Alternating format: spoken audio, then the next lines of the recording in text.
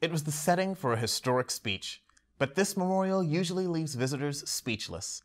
Lauren visits a site in Washington that you probably see every day. Got a penny? Then you have a copy of one of our most moving national memorials. The image of President Abraham Lincoln and his memorial are also etched onto the $5 bill. But the contribution Lincoln made to this country can't be measured in dollars and cents. Lincoln was the person who persevered the most. He's the one who was the glue, in essence, that kept this country from falling apart and separating into two very different countries. Lincoln saw the nation through its biggest crisis, the Civil War. He decided the only way to survive as the United States was to abolish slavery. His most famous speech, the Gettysburg Address, is inscribed on the South Wall.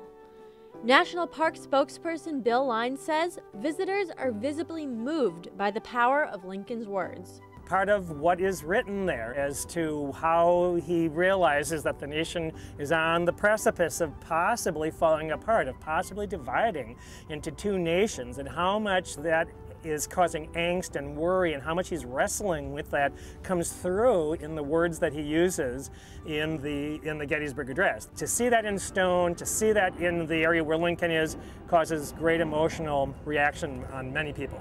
As a great orator, he would have been pleased to know that another great speech was given here 100 years later. 50 years ago,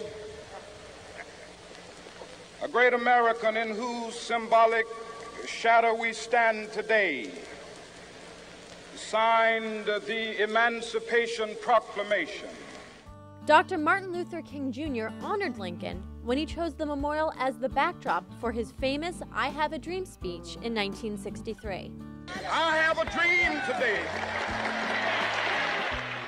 He had the bravery, the fortitude, and his speech resonated so strongly and so widely with African Americans, but also with all Americans. It was time to recognize that our past practices were wrong and that they needed to change. Like Dr. King, President Lincoln was assassinated for standing up for change.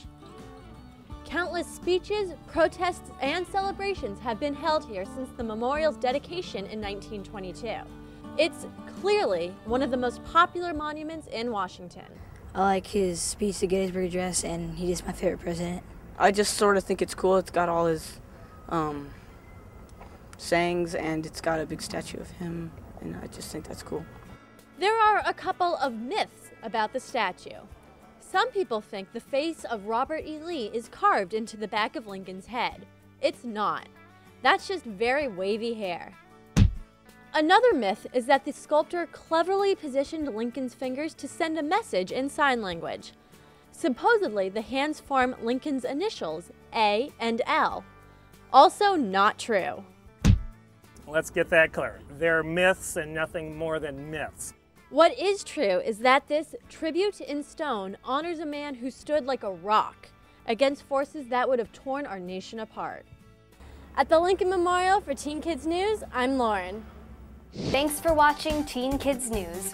Be sure to tune in to Teen Kids News this week. Here's what you'll see. That and more coming up on Teen Kids News.